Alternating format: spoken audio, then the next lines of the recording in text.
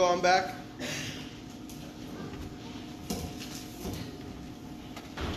All right. Well, good morning, everybody. Good morning. I'm glad you guys are able to join us this morning. So, thank you for the R2D2 popcorn popper. I know.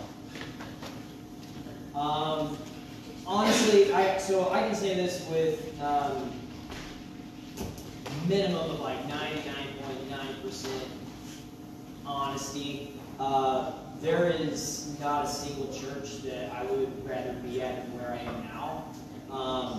You guys have been incredibly gracious. You have been incredibly welcoming, and I honestly could not be more proud of the church.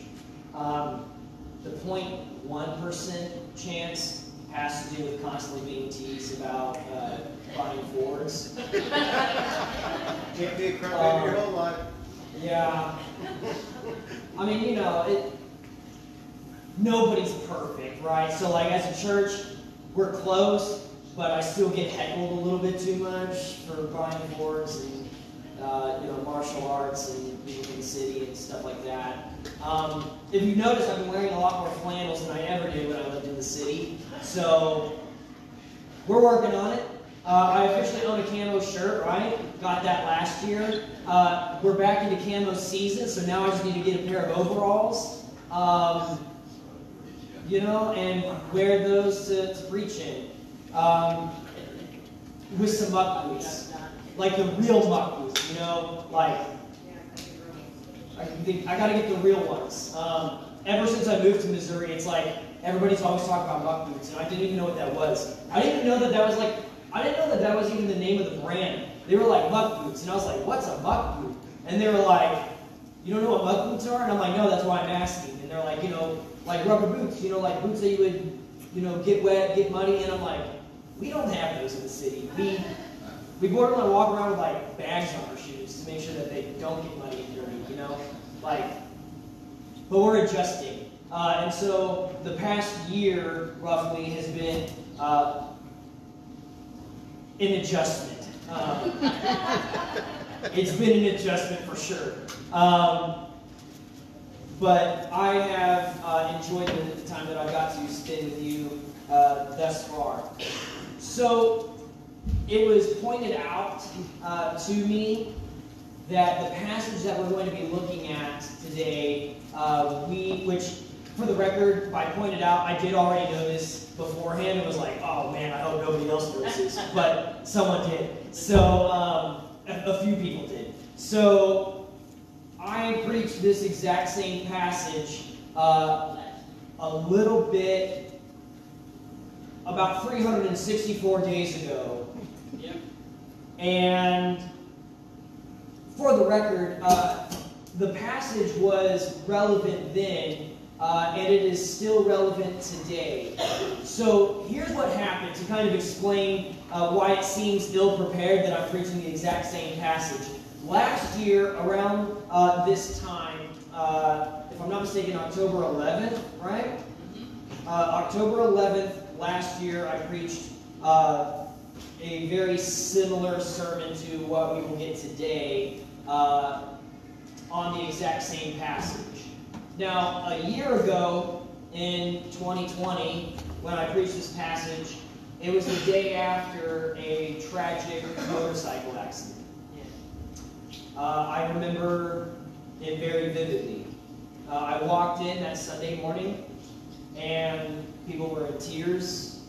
There was a lot of sadness, and I was completely clueless and had no idea what was going on. And so just kind of on the fly, I decided to preach this passage. We're going to be looking at 1 Thessalonians 4, 13 through 18, if you want to go ahead and turn there. So, 1 Thessalonians chapter 4, verses 13 through 18. It is meant to be an encouragement to the church at Thessalonica.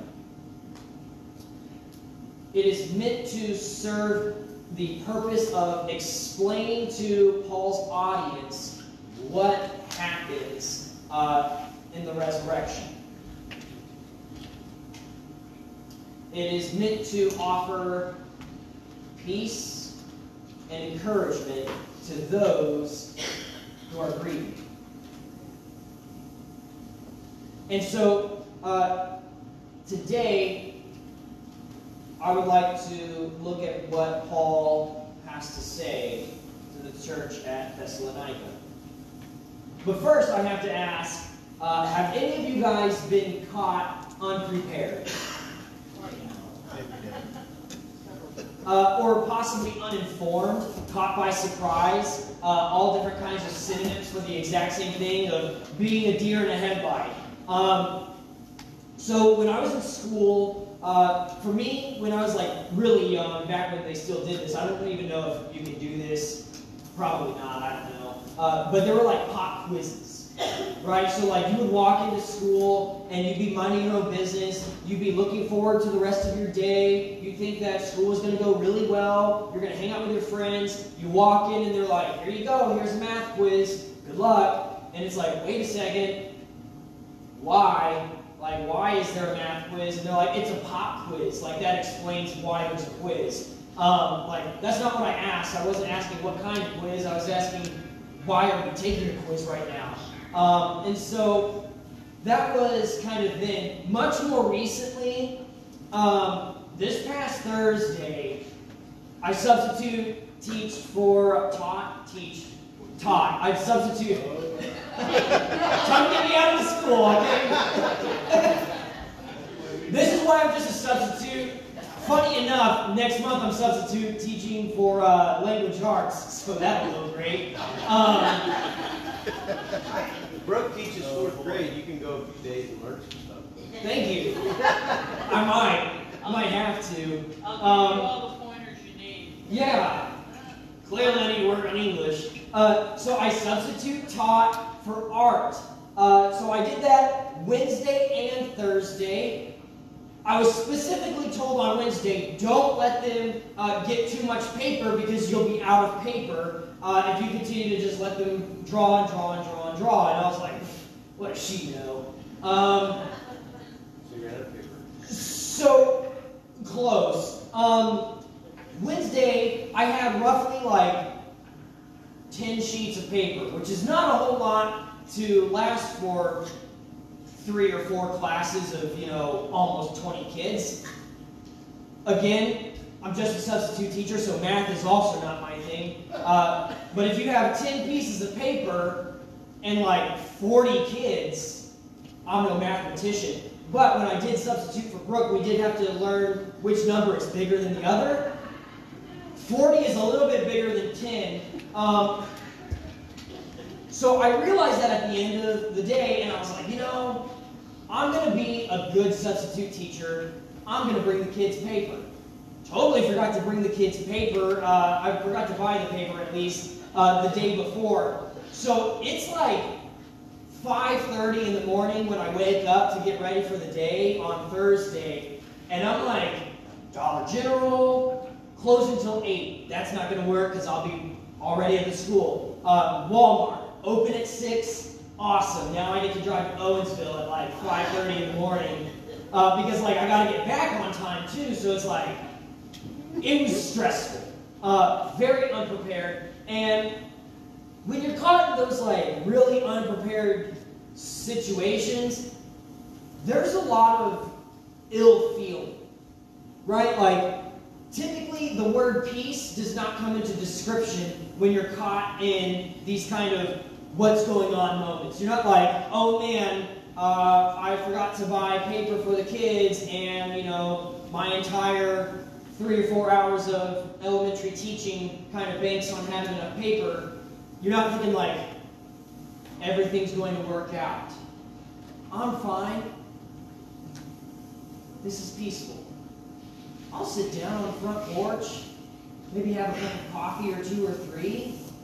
I got plenty of time. It's like, all right, no time, shower, that's not taking long, no cup of coffee, maybe on the way back if I have time, I'm running to Walmart and everything's very hectic and very non-peaceful. And that tends to be the way that things go. That was the way things went when I had pop quizzes, because it was like, I don't know what's going to be on here, and my whole life is pretty much banking on that I do well on these pop quizzes, because it seems like they happen once a week, and my grade is pretty much based on these. And it can be very hectic and throw people off. And so Paul has some encouragement, and he seeks to prepare, sort of like what the substitute tried to do for me. He seeks to prepare his audience for what they can expect and what needs to happen when it relates to the coming of the Lord and the end times. So we're going to start in verse 13. It says this: "We do not want you to be uninformed, brothers and sisters, concerning those who are asleep, so that you will not grieve like the rest who have no hope. For if we believe that Jesus died and rose again, in the same way through Jesus, God will bring with him those who have fallen asleep."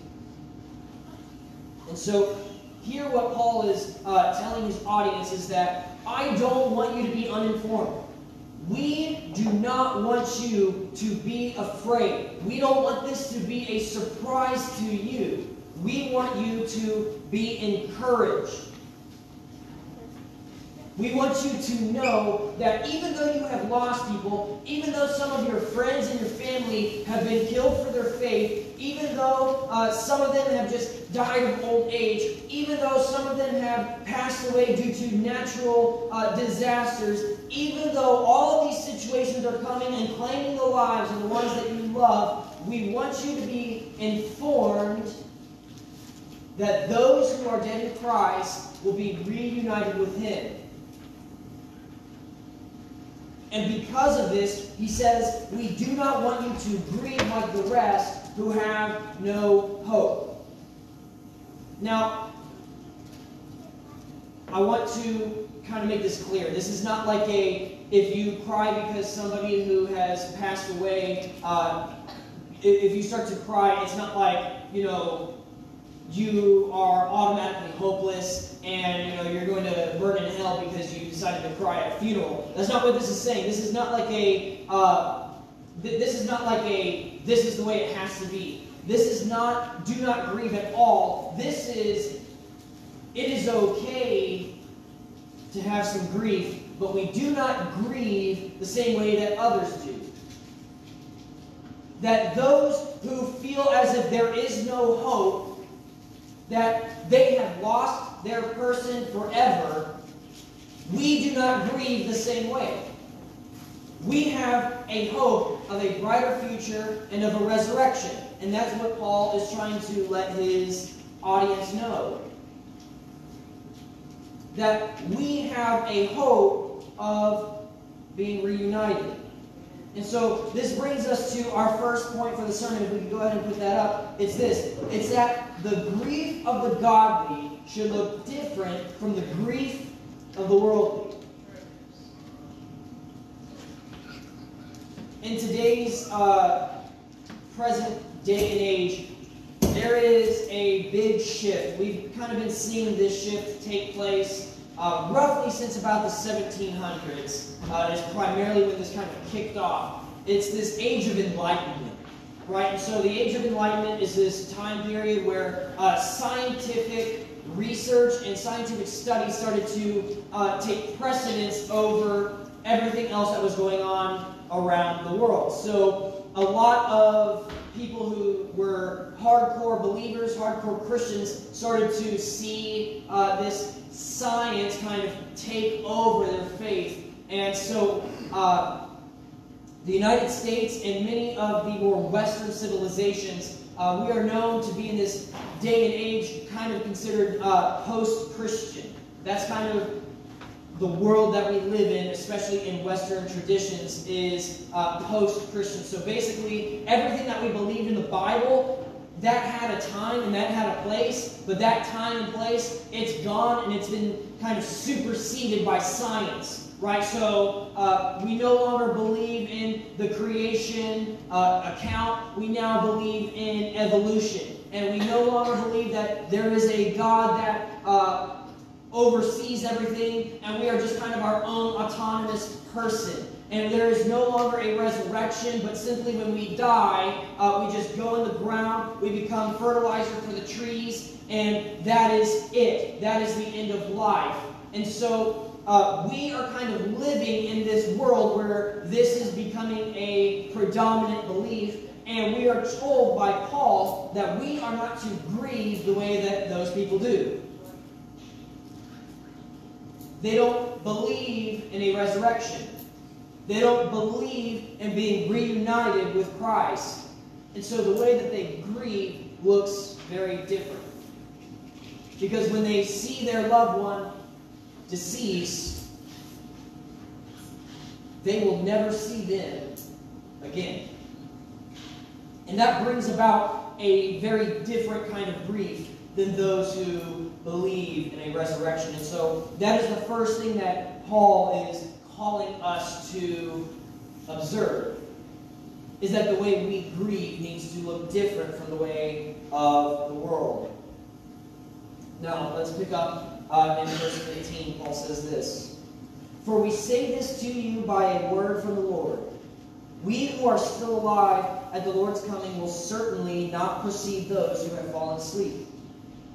For the Lord himself will descend from heaven with a shout, with the archangel's voice, and with the trumpet of God, and the dead in Christ will raise first."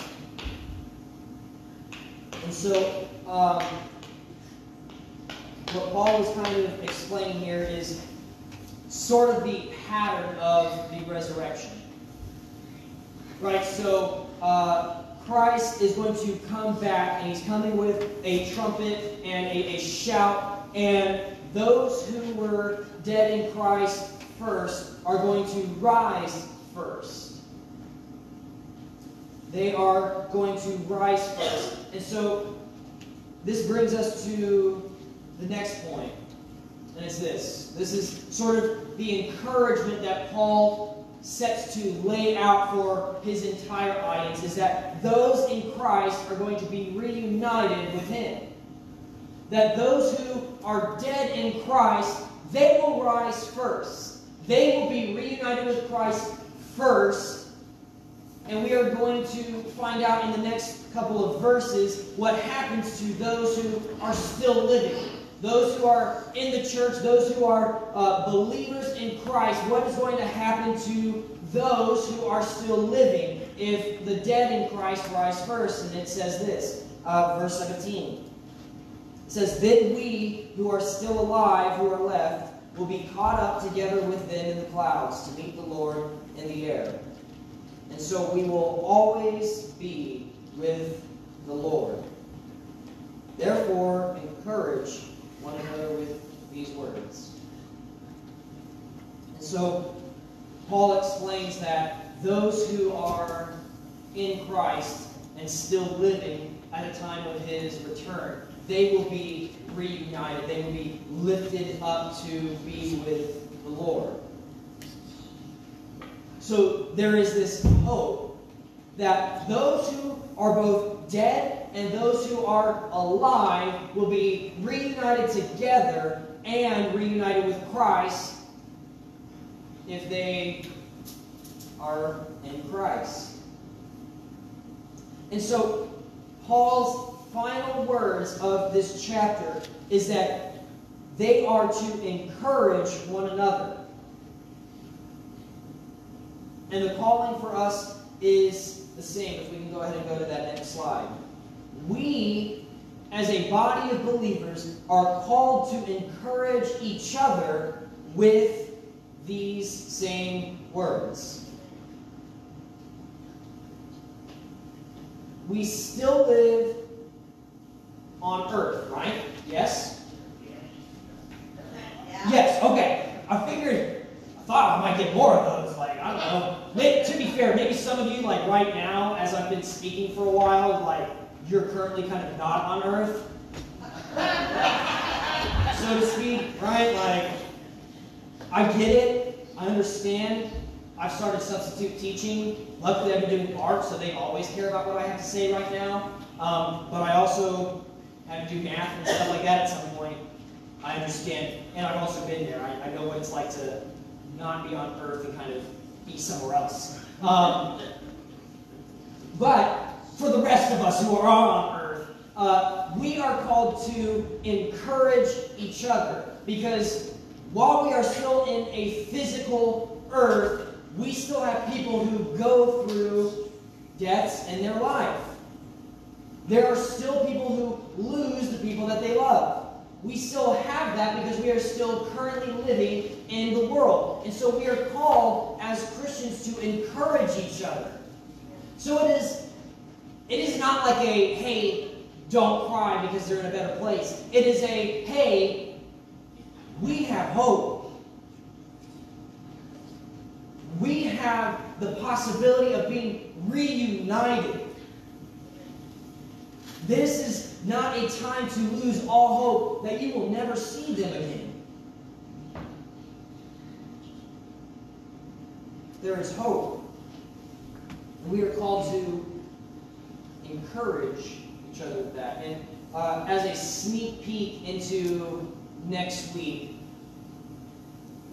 we'll be looking at 1 Thessalonians chapter 5, and Paul is going to continue to elaborate on the coming of the Lord. And one of the things that he says that I kind of want to start to end with is that Paul explains that Jesus is going to come like a thief in the night.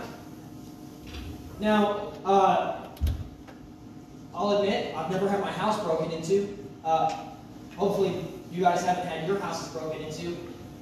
But my guess is that when somebody breaks into your house, it's not like a knock on the door and they like give you some time to wake up and like get dressed and kind of get ready. You know, come and answer the door. Maybe have some coffee already prepared for whoever's at the door. You know, and I'm guessing that it's not like, you know, you open the door and they're like, hi, we're here to rob you. Is that okay? Like, would you be okay with us coming in? That's not typically what happens, right? Like, typically if somebody breaks in, most likely your lock has been picked, maybe the door's been kicked in, maybe they broke a window, and they're in there when you don't expect them to be.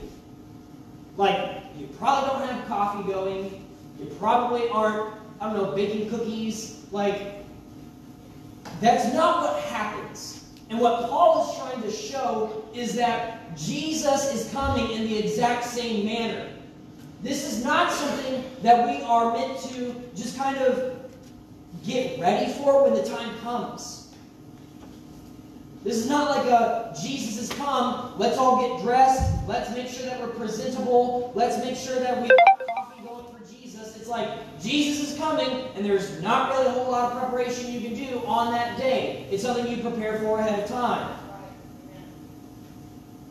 And so, as we kind of depart from here, my encouragement and sort of my challenge is this, is, are you prepared? If Jesus were to kind of come and, you know, get a breaking and entering charge like today, are you ready? Because my guess is that he's not coming in and, you know, breaking in to, like, do your dishes, you know, and, like, fold the laundry that's been on the couch for roughly 3 weeks. For some of you, right?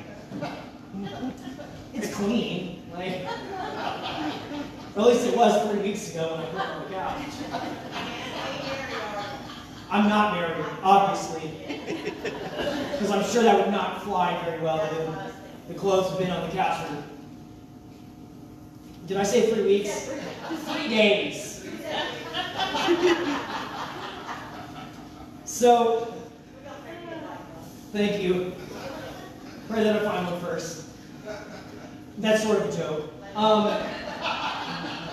It's like partially serious, partially not. So, Jesus is coming. He's coming quickly, and he's coming quietly. And it is on us to be ready. right? Like, I'm sure you guys have probably seen the ads for like ADT and like all those like home security things. Those are for the people who are prepared. Right. So there is a trumpet sound, but you know what I mean. Like, he's not giving us like a quick heads up. It's just kind of happening. So,